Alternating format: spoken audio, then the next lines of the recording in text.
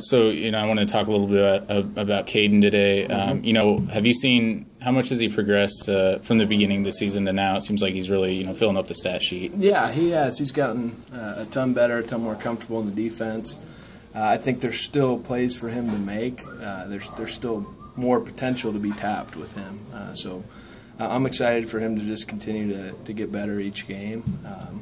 He's got to snap out of it a little bit at times. But he's been really productive, so I'm happy for that. Was he primarily a quarterback in high school? Was that his? He played safety as well. Okay. So he played both ways. He's never really played linebacker though, so it's a new position for him.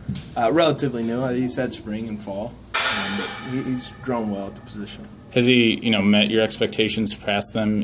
Especially with little experience at that position. I'd say surpassed them, but since I've met him, or since I've worked with him and seen kind of his tools and what he has to offer, I think he's starting to achieve what I thought he could do.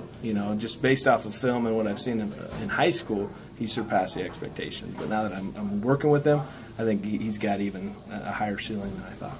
I think Coach Petrino said he loves football. He is he's one of those high motor guys. Would you agree with that? Oh yeah, absolutely. He's a high motor. And he definitely loves the game. He loves to learn, which is a great thing. He's kind of like me in that aspect where you just want to get better every day. You want to learn. He's coming in and meet with me just about every day. Last week, he asked me to kick him in the rear a little bit and get him to come every day, but for the most part, he's in my office every lunchtime. I sit in my office and wait for him to come in there, and he gets in there and meets for about an hour every single day. So he's a passionate player. I love that about him. The last two games, last two first halves, it seemed like the defense, was holding their own. Second half, last week was a lot of special teams stuff. But have you seen from the linebacker position? Have you seen any, from the first half to the second half of the last two games, maybe a lack of energy, or what I wouldn't say lack of energy. I'd say just we got to continue to focus throughout the game. We got to put four quarters together. And last week I wouldn't even get close to putting on the special teams because there may be a blunder on one side of the ball or 1/3 of the game of football, and still we got to get stops on defense. If we get stops in the fourth quarter, we win the game. So I still put it on our group, but I don't think it's a lack of energy. I just think we got to continue to focus and treat every play as the most important play all the way through the game.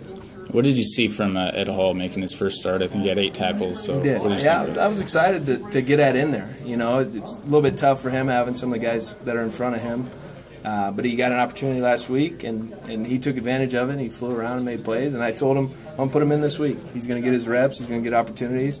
And what that's going to do is give some of those guys a little bit more of a break, a little bit more of a spell at times. So I can get Caden off the field at times. I can get Mark off the field at times, get Brock off the field, and get those guys a rest. So Ed's going to be a good, there's 6 man in basketball. He'll be our 4th man in our group this week. So. Okay.